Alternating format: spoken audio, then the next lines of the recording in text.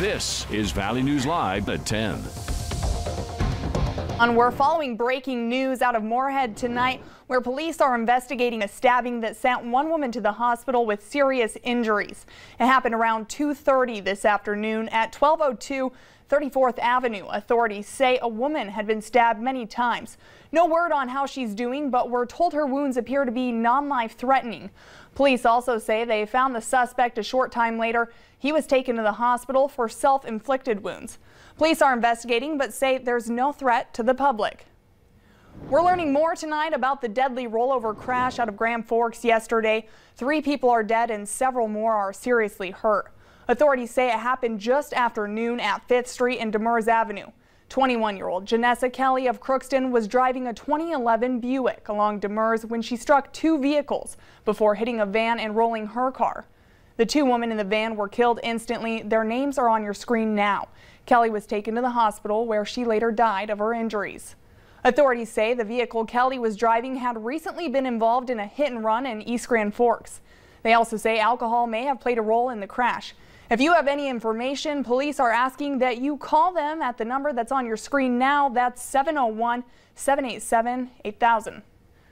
2 people were taken to the hospital today after crashing into a power pole in Fargo. It happened around 1 this afternoon at the intersection of 1st Avenue South and 14th Street. The crash caused power outages in the area and the driver was cited. A North Dakota man is among the other 68 arrested in D.C. following Wednesday's events at the Capitol. 57-year-old Timothy Osford of Cavalier was arrested on a curfew violation less than a mile from the Capitol early Thursday morning.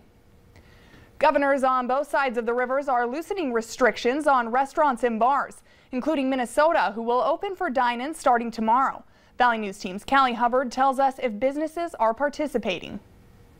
Minnesota bars and restaurants hard at work, prepping for Monday as Governor Walz gives the green light for indoor dining at 50% capacity. We're hopeful to get back to business and that we don't have to go through anything like this again. Kathy Teft, general manager at Mick's office in J.C. Chumley's in Moorhead, says she's ready to open doors for dine-in. Excited to see regulars while offering up dollar taps. Beer cheaper than gas. 50% capacity, following all the same sanitation procedures that we had in place prior to the shutdown. But not all businesses on both sides of the river are participating. We're doing a pretty good takeout business. Blackbird Woodfire Pizza in Fargo holding off on dine-in service amid North Dakota Governor Doug Burgum easing restrictions from 50 to 65% capacity. So I feel bad on one hand because I know people want to come in and eat, and it's good business. It's about more than that. Many trying to do their part while hoping for more good news to come. In the FM area, Callie Hubbard, Valley News Live.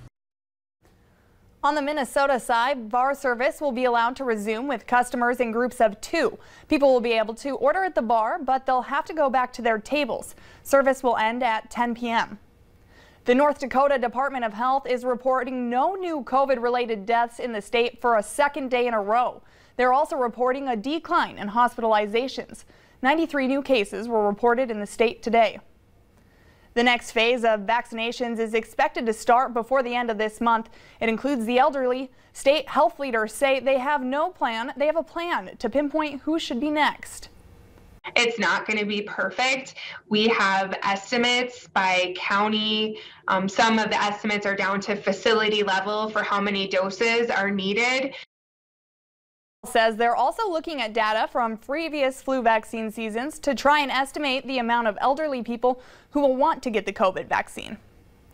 A warning tonight after a Horace man caught this on his Ring camera. He wants to warn neighbors about what he thinks is a coyote in the area.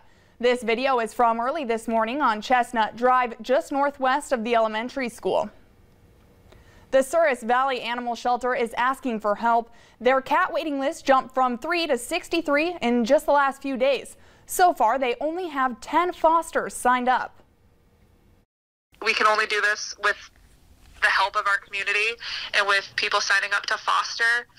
So like I said, we would love to get those 60 cats off our wait list ASAP, and we can only do that with our community's help. Also, renovations are expected to be finished this summer at the shelter. How sweet is this? You're watching video of a surprise birthday parade for a Fargo 3-year-old. Tommy and his family are in quarantine, but they say they still wanted to make his day special. They called the Fargo police and the Fargo Fire Department, who delivered in a big way. Looser restrictions across the river in Minnesota. It's bringing back some old-time favorites. John Nordson reports for WCCO News. I was pleasantly surprised. As owner of Heights Theater in Columbia Heights, Tom Letnes wasn't expecting to have restrictions loosened quite yet. Now he's getting ready to welcome moviegoers back to his 95-year-old theater.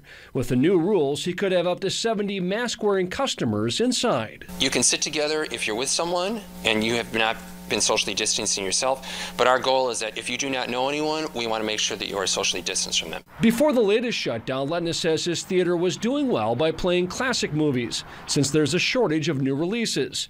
If COVID numbers improve, he's hoping to get things back to where they were in 2019, which was a blockbuster year for business. The truth is, people do want to go out. They do want to go out and they want to be with other people.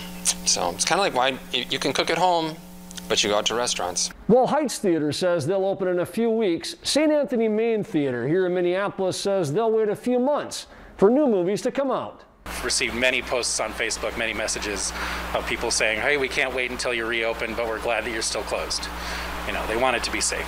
Elliot Schofield is the general manager at St. Anthony, Maine, which has 5 screens. He says they're at the mercy of Hollywood, hoping that the film industry will give theaters first dibs when they reopen and avoid releasing movies directly to streaming services. He says that's a ticket both sides have to buy into. We, the movie theater industry, we generate their revenue for them. I mean, they're not going to make nearly as much money with streaming services, you know, $10 a month or whatever it's going to be with new releases, so they kind of need us. John Nordson, WCCO 4 News. Later on Valley News Live at 10, a warning for those of you getting out on the ice. But first, we'll take a look at your weather with Summer.